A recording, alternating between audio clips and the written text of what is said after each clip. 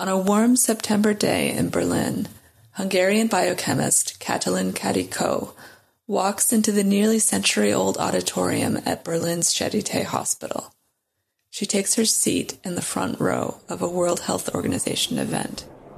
She's surrounded by politicians and public health leaders. Just a year earlier, there would have been little reason for Katalin to be there at all. Few of the other guests would have even known her name. But now, she's a guest of honor. Katalin spent her life researching messenger RNA, the tiny postal workers that carry genetic instructions inside cells. For decades, few paid attention to what she found. That has now changed.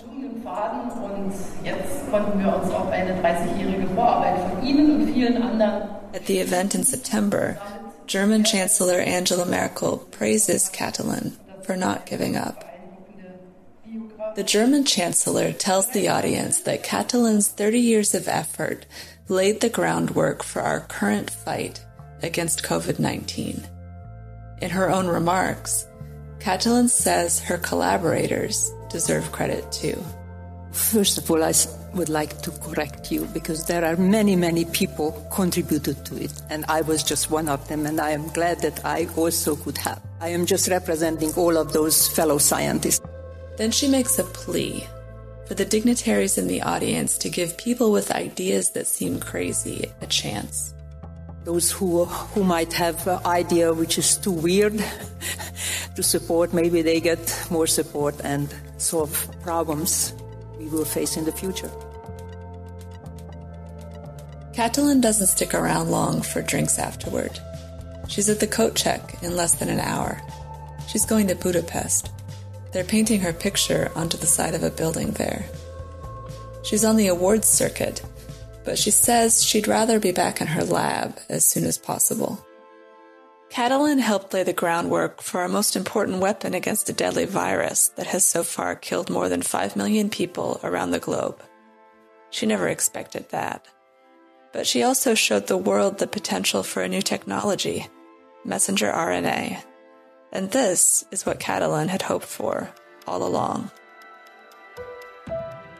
This is a story about what most people would agree is the biggest success of the pandemic.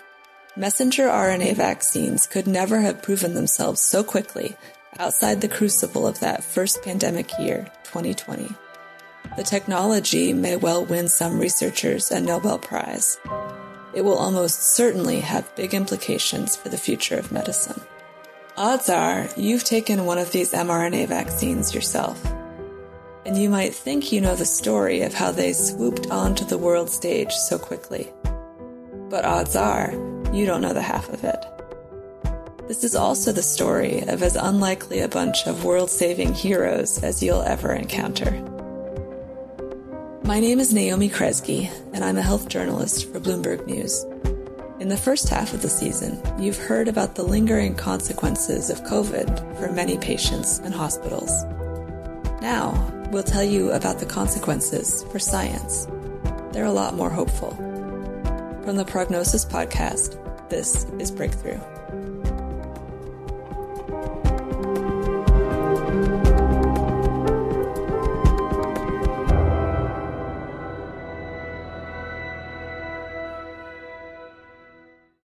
I first heard of messenger RNA vaccines in 2018, more than a year before the mysterious new virus emerged in Wuhan. The biggest buzz in the drug industry at that time was the idea of using the immune system to attack tumors and help cancer patients live longer. Scientists were trying a bunch of different ways to do this, and a source told me I should talk to the people at a German startup called BioNTech. Inside European biotech, everybody knew them. But outside that insular world, few people had ever heard of them. They were trying to make something that had failed many times before, a cancer vaccine, but they were trying to do it using messenger RNA. Here's BioNTech's CEO Uğur Şahin speaking at a tech conference called Codex in 2019. I think you have to dare to start without having all solutions in the hand, hoping that something will come up that helps you. It was fascinating stuff, full of hope and cutting-edge science. But, as is often the case in the risky business of biotech, it wasn't at all clear that the mRNA vaccines would actually work. I wrote a feature story for the Newswire, then moved on to other topics, and went on maternity leave. Then in January 2020, my boss called. He said a new story was keeping him busy, strange new coronavirus that had emerged in China and was spreading around the world. It's too bad you're not here now, he said. It'll probably be all over by the time you're back. Of course, when I came back to the office the next month, it wasn't over. It was spreading. I live in Germany. A few weeks later, we went into our first lockdown. And it's still not over. The world has changed. We're still finding out just how much.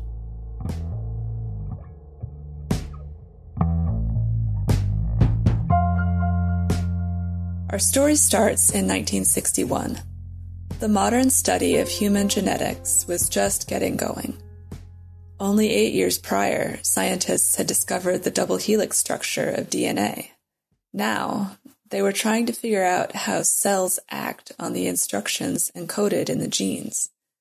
A team from the Pasteur Institute in Paris identified an elusive molecule that copies pieces of genetic code and delivers its instructions into the machinery of the cell. They named it messenger RNA. RNA stands for ribonucleic acid. Where DNA is a double strand, RNA is a single strand. There are a few types of RNA that play important roles in sending DNA's instructions to cells, and messenger RNA is essentially the errand boy. One of the best explanations I've heard of how the biology works comes from Derek Rossi, a Harvard University stem cell biologist. mRNA is actually a necessary and obligate intermediate between genes, which are encoded in DNA and live in the nucleus, and proteins, which do all the busy work of the cell, but they're made in another part of the cell called the cytoplasm. So the two don't meet. DNA is in the nucleus, protein synthesis is in the cytoplasm. So there had to be an intermediate molecule, which was discovered to be messenger RNA, an appropriate name. It carries the message encoded by the gene out to allow that sort of code to be turned into something that has utility, something that has function, proteins. So DNA makes mRNA, makes protein, makes all of life. 3 French scientists shared a Nobel Prize in 1965 for the discovery of mRNA. But for decades after that, mRNA wasn't a very high-profile area for research. Part of the reason was that the molecule is fragile and hard to work with. Scientists didn't figure out how to synthesize it in the lab until 1984. In the 1990s, the field's superstars focused on DNA instead. DNA was easier than RNA to work with and more stable. It was also in the limelight, thanks to the mapping of the genome in the Human Genome Project. That lasted from 1990 to 2003. Scientists focused on the idea of curing illnesses by fixing errors in the genome. But there were a few exceptions, researchers who stuck with mRNA despite the challenges, both scientific and personal. One of them came from Hungary. By the time the pandemic was a year old, her name would be known around the world as the woman who pioneered mRNA vaccines. She would be covered endlessly in newspaper articles and TV shows. But each time, I think I've learned everything about her story. Something new turns up to surprise me.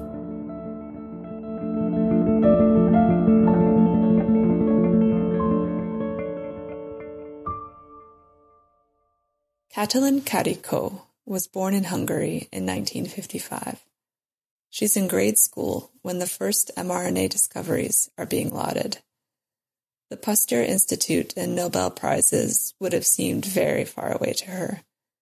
She grows up under communism in Kőszeg, a small town in the countryside of eastern Hungary. Her father is a butcher.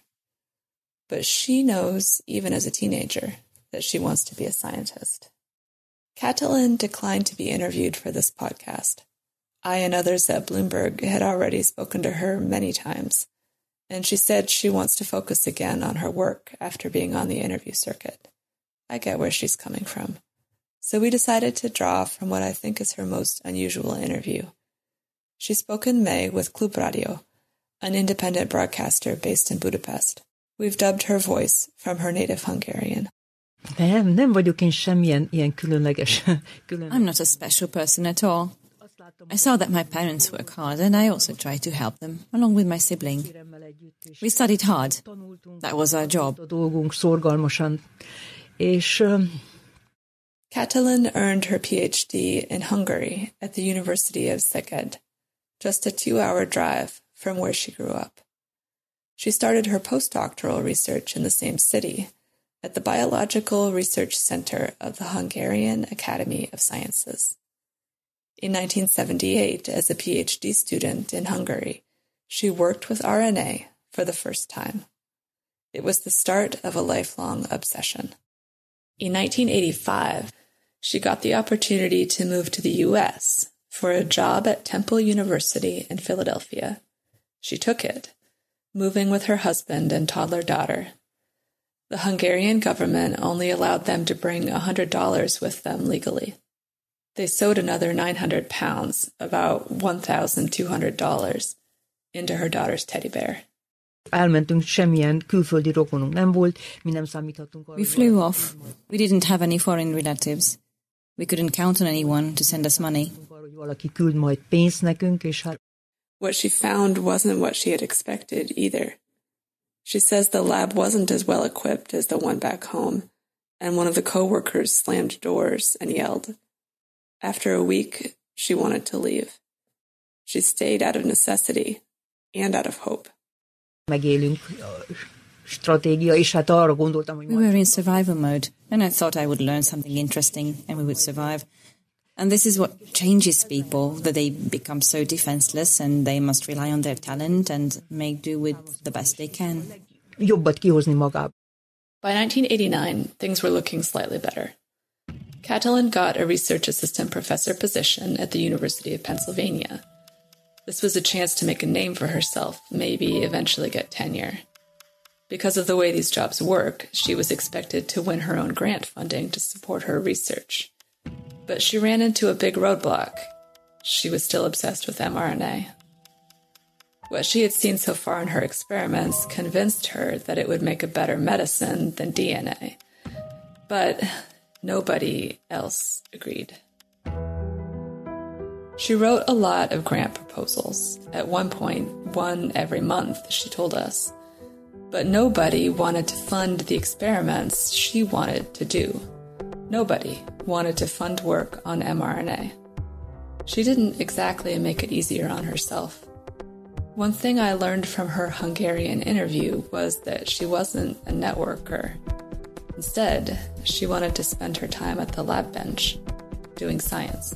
Lemondtam mindenféle olyan kis találkozót, ami lehet, hogy I always skipped those meetings filled with small talk, which could have held my career.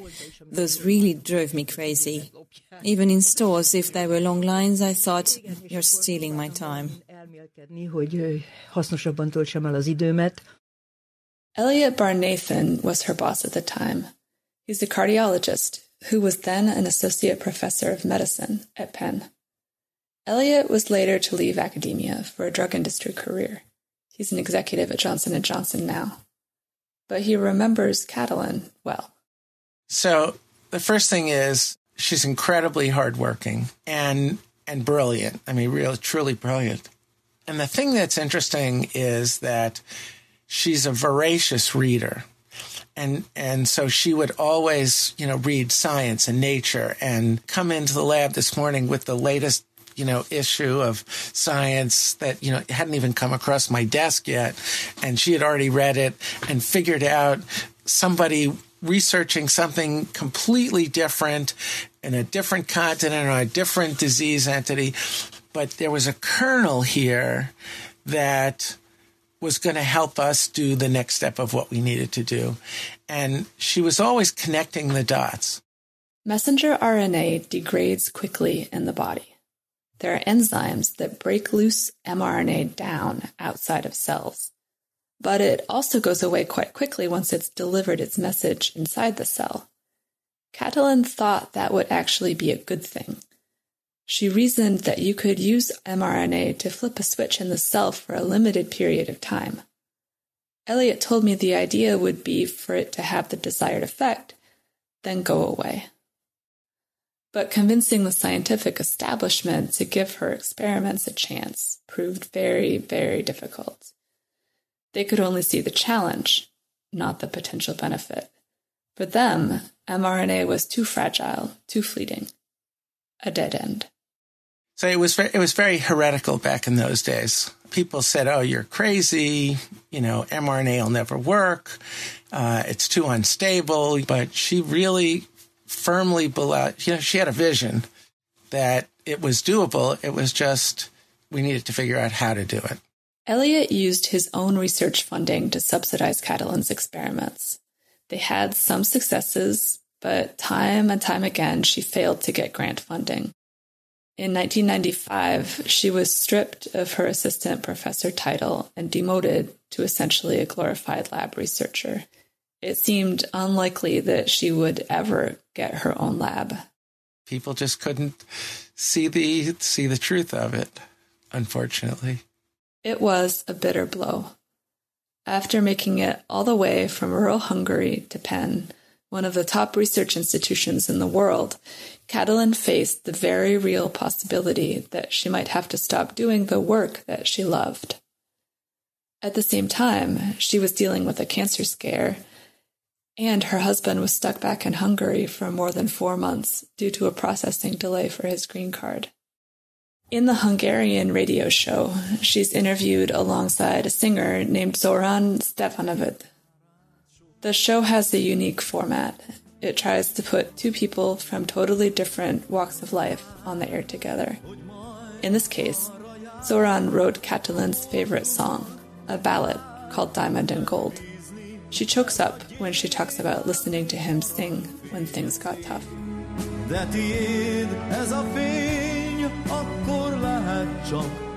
Zoran released the song in 1985, the same year Catalin moved to the US, and was the frontman for two Hungarian rock bands in the 1960s and 1970s. Under a communist regime that opposed rock music, he knew a thing or two about persevering during tough times. Zoran's song is about how you need to work hard and stay the course to achieve your goals. Diamond and gold have a nice shine, he says, but you need to dig deep to get it. This resonates with Catalin. She digs a long time before she hits pay dirt. And even when she does, she's one of only a few who recognizes what she's found.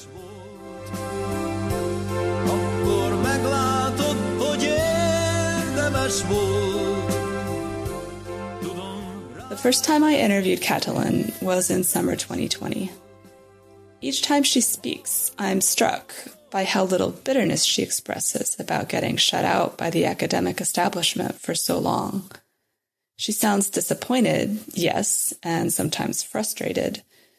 She also talks about how she rarely got a raise. She was hired at $40,000, and 2 decades later she was making $60,000, which she says is less than what a lab tech would make. But I got the impression that because she managed to keep on doing science, the lack of recognition and low pay, these were secondary concerns.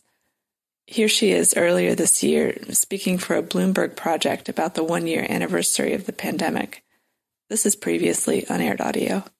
As long as I was in the lab and focused what I can do, I was very happy. I mean, I was there at the weekends, long days, and my husband once said that, probably my earning is worse than in a McDonald's because he calculated probably $1 per hour. So as a biochemist in the 1990s, she was probably making less per hour than I did at the time, babysitting the kids on my street. In 1997, Elliot Barnathan, who was subsidizing Catalin's work at Penn, left the university to take a job at a biotech. She managed to find a spot in another lab, but she needed a close collaborator, someone enthusiastic about the science, with the clout to ensure she could fund her projects. How she found this person is one of those great water cooler moments that will probably go down in science textbooks. In early 1998, Catalin started seeing a new face at the Xerox machine, where she'd copy the academic journal articles that she read so eagerly. He was an immunologist named Drew Weissman, fresh off a fellowship at Tony Fauci's lab at the National Institutes of Health. Drew was also a voracious reader of journal articles. Back in those days, you'd have to hunt them up in the library or somebody else's lab, then copy them and take them home. They weren't online. Drew says they copied hundreds of articles. Before I ran into Katie Carrico over a Xerox machine, and we would both sort of fight over it, but really just wait for each other to finish. And we started talking. Drew was interested in dendritic cells, which help the immune system adapt to fight new intruders. They migrate throughout the body and collect foreign things. So that includes viruses, bacteria, parasites, tumor cells, and they bring those to lymph nodes where they start immune reactions. And why that's important for a vaccine is that they're the critical cell that picks up a vaccine and turns on the immune reactions. Drew wanted to work on an HIV vaccine. Catalin thought mRNA could help. We started talking, and I told her about my interest in dendritic cells and HIV, and she told me about her interest in mRNA. So we started working together, and we started doing experiments together, and that's where our collaboration started. It's important to note that up until then, Catalin wasn't really thinking about RNA as something you'd use to make a vaccine. She wanted to make treatments. To use mRNA to spur the cell's machinery to make a protein that the body needs to heal itself. In that sense, Weissman's involvement broadened her perspective. I should also note that some experiments at that point had already shown the promise of using genetic material to spur the body's cells to produce vaccine. In 1993, researchers at Merck & Co. were able to spur an immune response in mice by injecting them with DNA that contained instructions for influenza proteins. But seeing something work in animals and having it work in humans, those are two very different things. The old line is mice lie and macaques exaggerate. So if it happens in a mouse, that's never a guarantee it'll happen in a human. The body has multiple lines of defense against any mRNA that looks like it might not belong. These guards are enzymes that will break down loose mRNA found outside a cell. If mRNA can duck those attacks and try to get inside a cell, its troubles aren't over. Derek Rossi, the Harvard stem cell scientist we heard from earlier, says the cell's first response is to do the exact opposite of what you'd want if you were going to use mRNA for a therapy. It's to stop making any proteins at all. It doesn't want viral proteins being made in the cell. And then if the response is robust enough, it triggers these altruistic self-kill pathways. And they die because it's better for the cell to die than it is to serve as a manufacturing facility for 100,000 viral particles. Essentially, the cell flips a self-destruct switch. This makes a lot of sense from a biological standpoint. It ensures cells stay on track, make the right amount of the right protein, and don't get duped into producing a pathogen. But to use mRNA as a drug, Catalin and Drew had to figure out how to get it into the cell without flipping that self-destruct switch. That was a lot of years of research. It was about 7 years of work together. And what we did is we first had to figure out why it was inflammatory. So what receptors was it activating? How was it being recognized? So we found some receptors. Other people found receptors. In total, there are 17 of them. And we started to look at how RNA interacted with those receptors. They did years of painstaking experiments trying to disable the self-destruct switch. Finally, the breakthrough came in an unexpected place. You could say luck played a role. Luck made possible by years of hard work. Catalin's old boss, Elliot Barnathan, explained it to me. She's a brilliant scientist, and, sometimes it's the controls that you use that really help you to make the advances, not necessarily what the experiment is, but how well controlled it was. The control group is the part of the experiment where you usually don't change anything. The part that's supposed to serve as a comparison to show whether the hypothesis you're testing is true. Catalin was using a special type of RNA called transfer RNA as a control in one of her experiments. This tRNA has an important difference compared to mRNA. There's a different arrangement of a structural piece called uridine. So Catalin uses this tRNA in the control group, and she notices something unusual. The immune response, inflammation, didn't happen in those cells.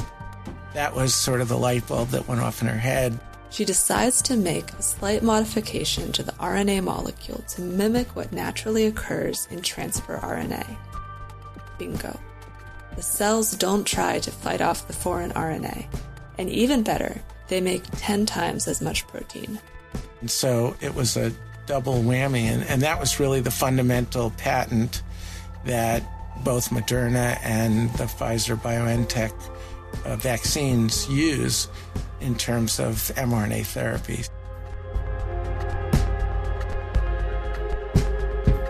In 2005, Catalin Carrico and Drew Weissman published a paper laying out their method for modifying RNA. I asked Drew what he thought would happen next. So that was one of my more embarrassing moments, because what I said to Katie after the paper was published was that our phones are going to start ringing off the hook, and people are going to call us up and want to work with RNA, and drug companies are going to want to use RNA, and our phones never rang. We would sit there looking at the phone and nothing happened. And days and weeks and months and years went by and nothing happened. Nobody was interested, even though we published how to make it work well and how to use it as a drug. Nobody was interested. I find that astonishing. I asked him why he thought that was. I think that even though we published that paper, they still said RNA is too difficult to work with, and they just didn't want to work with RNA. Catalin said she felt like Cassandra, the mythological Trojan priestess who finds that her gift of prophecy is really a curse. I mean, I knew that it can be used for everything. And, kind of a Cassandra feeling that I can see the future and nobody believes me. Catalin and Drew file for a patent. They keep on doing experiments. But it would take someone with more salesman skills to bring the technology to the limelight. Derek Rossi, who we heard from earlier, had been a postdoctorate fellow at Stanford University when Drew and Catalin published their study.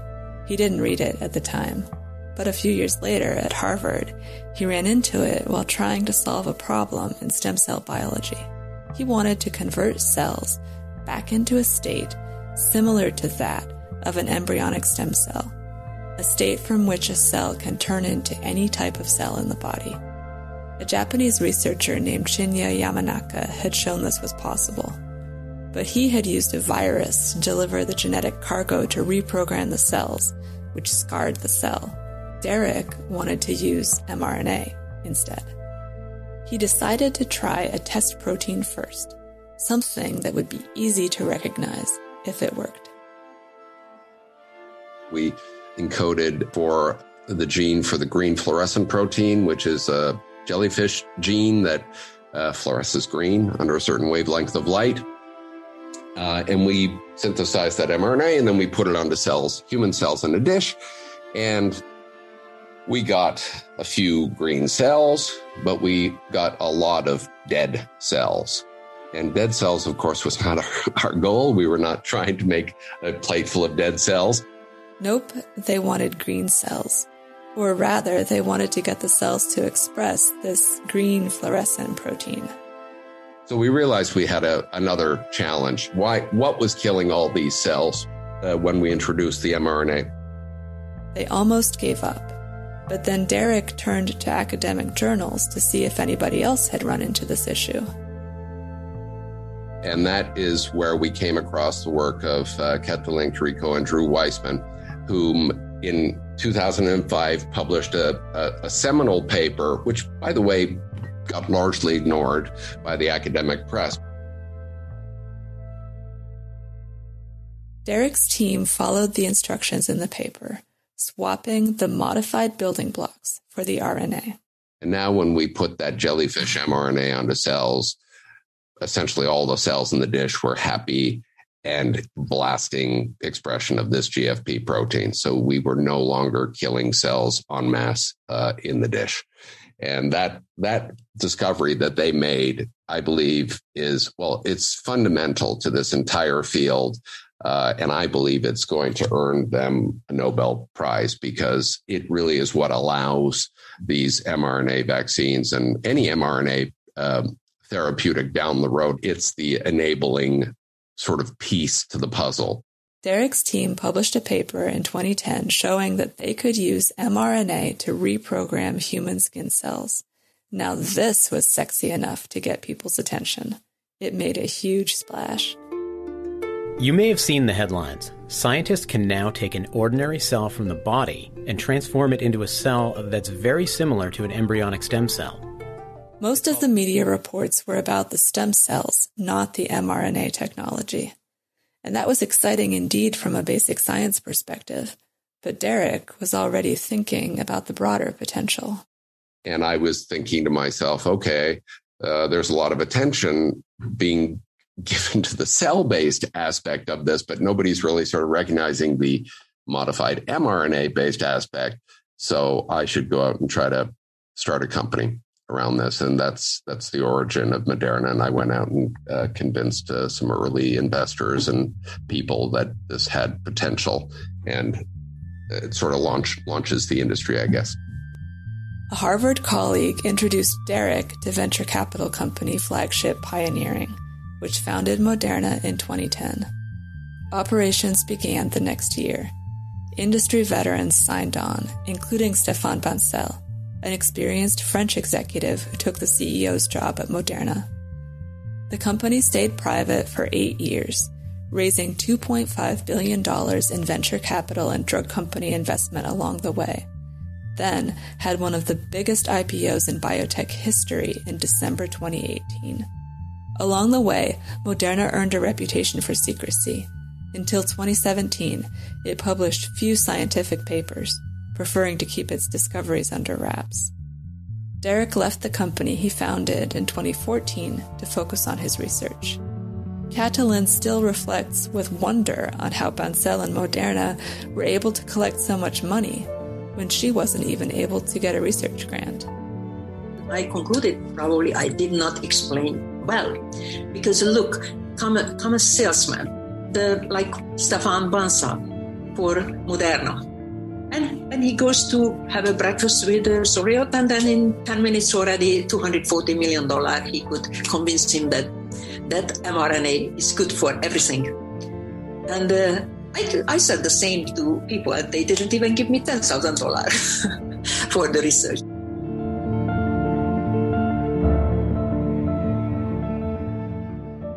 But in Germany, a very different competitor was also working on the mRNA technology. Husband-wife team Ugur Sahin and Özlem Türeci founded BioNTech in 2008, before Derek Rossi's work brought the idea of modified mRNA into the limelight. The pair had spent years pursuing immune-based treatments for cancer, starting in the 1990s at the University Medical Center of the Johannes Gutenberg University in Mainz. Uyghur had started exploring mRNA as a delivery method in 2000, something his wife once told me was considered a crazy idea at the time. Where Moderna was polished and corporate from the start, BioNTech had an academic vibe. Uyghur uses his university email address. They've published hundreds of scientific papers. In 2014, Uyghur hired Catalin Carico away from Penn. They put out a press release saying that her work had opened a new field of therapy. She finally got her own lab, just down the hall from the CEO's office. Catalin says she joined because she wanted to see her work in action. I wanted to see the first patient to be treated. One person at least, I wanted to see that, okay, this modified mRNA helped one person at least. How the story would go from there? Well, she never expected that. That's next time on Breakthrough.